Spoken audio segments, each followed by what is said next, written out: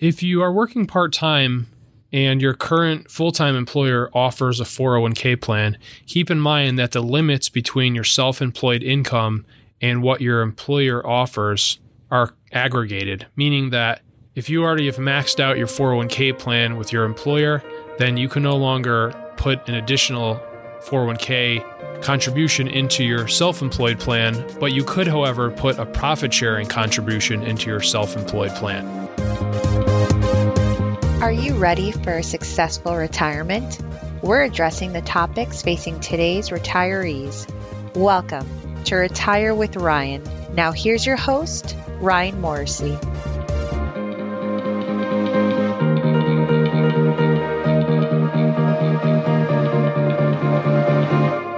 Welcome back. This week we're going to talk about retirement plan options for self-employed individuals. And that could be either if you're completely self-employed or maybe you do some part-time work and that work is considered self-employment outside your typical employer. So you have really 5 options for these plans, which we're going to go through. But the first thing that you need to be thinking about anytime you're thinking about retirement is how much should you be saving? There's a number of different calculators out there. I'll share a link to one that I found on NerdWallet that can help you to do some rough calculations as to how much you should be saving. You can also use other rules of thumb. I've mentioned in previous podcasts how you should try to be saving at least 10%, and the older you get, the higher that percent should go.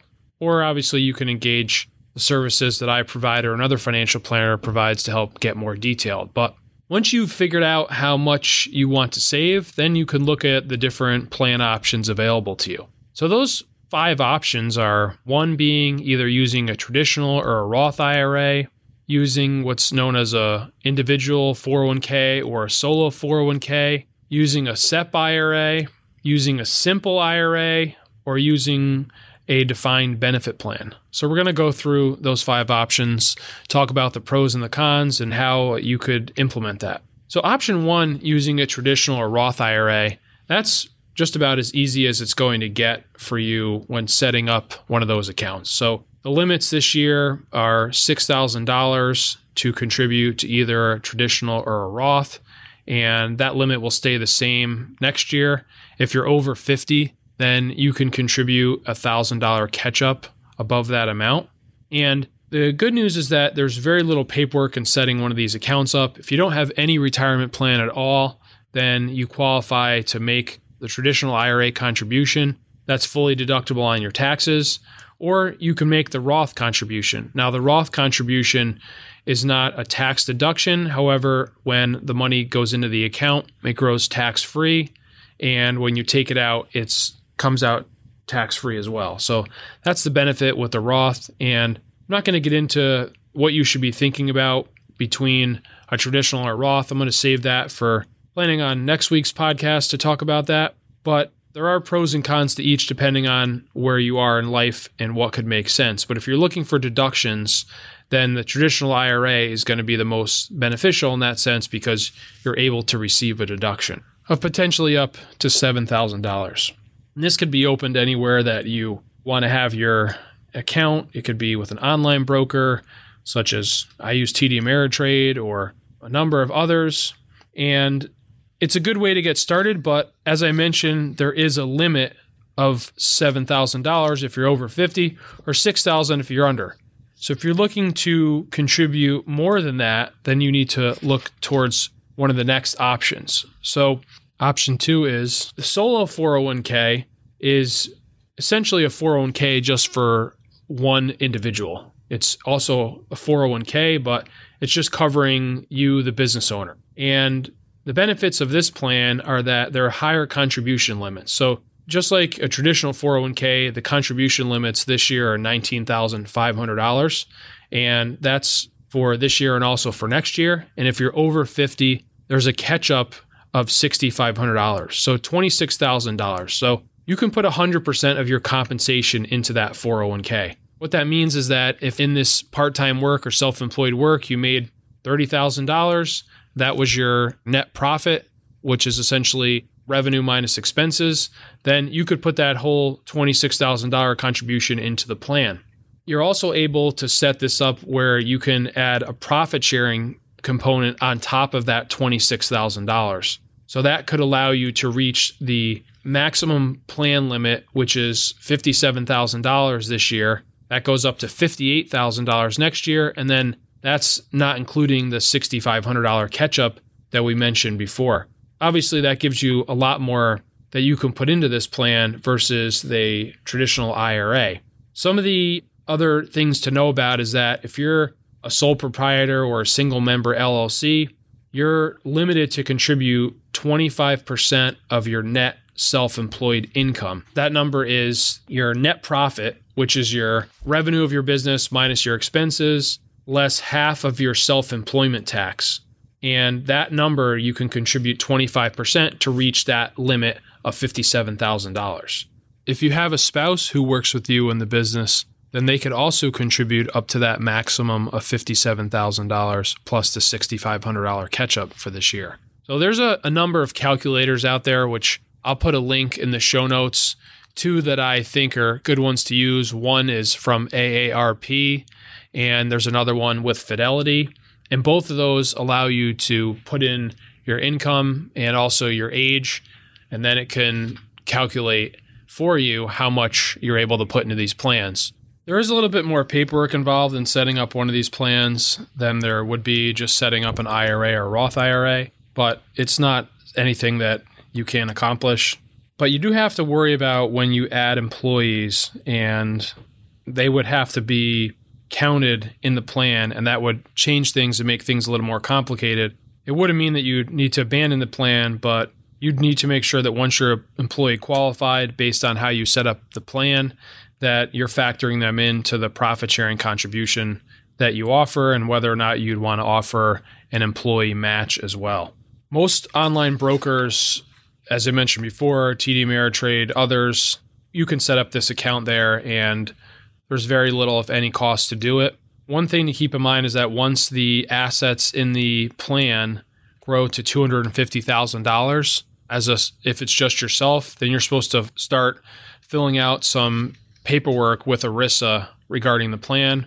Or once you add an employee into the plan, then you also have to fill out some paperwork. So that's where some more expense comes into play. You also have the option with these plans too that you could set it up as a Roth 401k, or you could add a Roth 401k account. You won't get the same tax deduction as you would with the traditional 401k, as the money in the Roth goes in after you've paid tax on it. But you're going to get the same treatment as the Roth IRA. And if you're looking to get money put away that grows tax deferred and have it be tax free in retirement, then this can be a good option for you as well.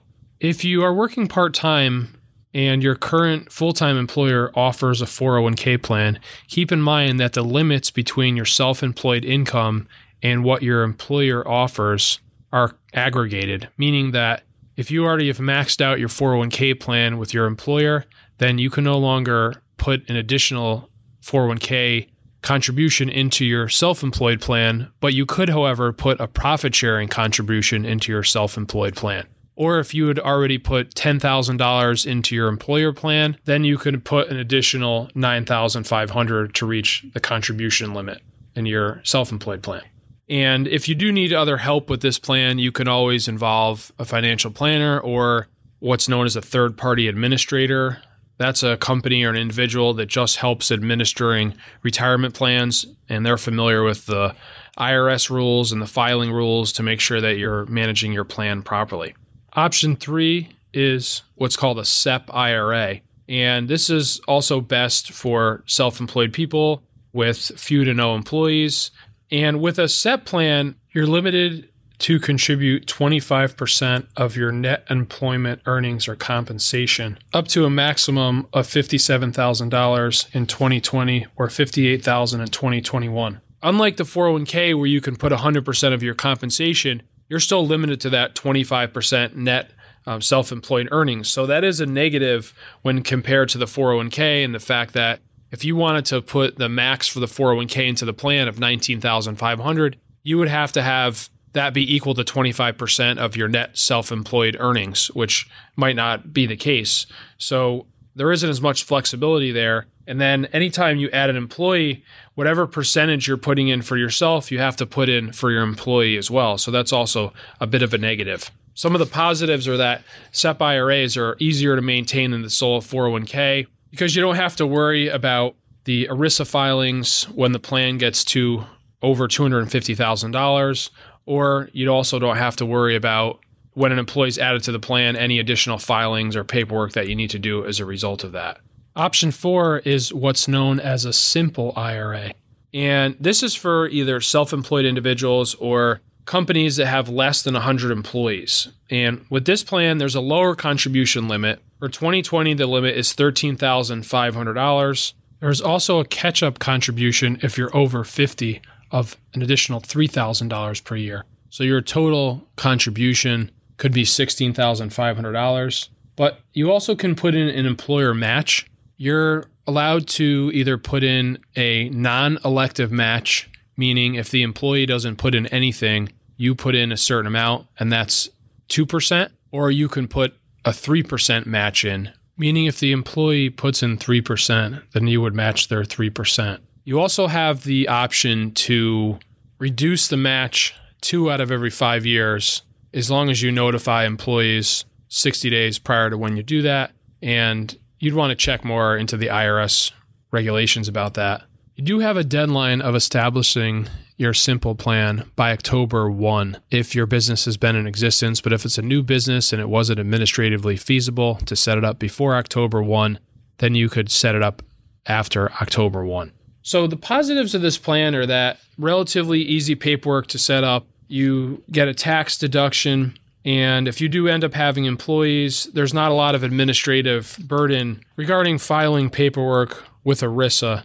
And I didn't mention earlier, but ERISA governs all retirement plans. So you want to make sure that you're adhering to the rules set out by ERISA, because if you don't, that could end up causing you to pay fines or penalties on the plan. And option 5 is what's known as a defined benefit plan or a pension plan. So I talk about pension plans, and you've probably heard me say that a lot of companies have eliminated their pension plans, and that's definitely true. But as a self-employed individual or a small business, you have the option to still set up a pension plan. And the benefit of doing this is that if you're completely self-employed, you can put away a significant amount of money, possibly even more than the 401k and SEP limits. It's based on the type of plan that you set up. It's also based on your age. And these are pre-tax contributions that you could make. So it could allow you to really accelerate your retirement savings, especially if you're close to retiring and maybe you haven't set a lot aside for retirement and you're looking to max that out above and beyond what the 401k plan and profit sharing plan allows. As I mentioned before, however, if you do end up having employees, then you will have to include them in the plan. So this could end up costing you more money out of pocket, and it might not be as beneficial to you, the employer, to set one of these plans up. They do have higher administrative costs than the other options because of the calculations that have to be done on an ongoing basis regarding what you can contribute per year. And they have a number of different options. I mentioned earlier about working with either a financial advisor or a third-party administrator. If you're going to look at setting up a pension plan, you definitely want to involve one of those parties because it gets a little more complicated than the previous options that we mentioned. Most of these plans, as I said before, you can set them up with an online broker, and the paperwork is relatively straightforward. Or if you need our help, we can help you with that as well. I hope you found this episode on retirement plan options for self-employed individuals beneficial. If you are enjoying these podcasts, please subscribe and leave a 5-star review if you haven't done so already. And I hope that you have a wonderful holiday season. And I look forward to talking to you next Wednesday. Take care. You should consult a financial advisor familiar with your specific circumstances before you make any financial decisions. Nothing in this broadcast constitutes a solicitation for the sale or purchase of any securities. Any mention of rates of return are historical or hypothetical in nature and are not a guarantee of future returns. Ryan Morrissey, CFP, is an investment advisor representative of Morrissey Wealth Management, LLC, a registered investment advisor.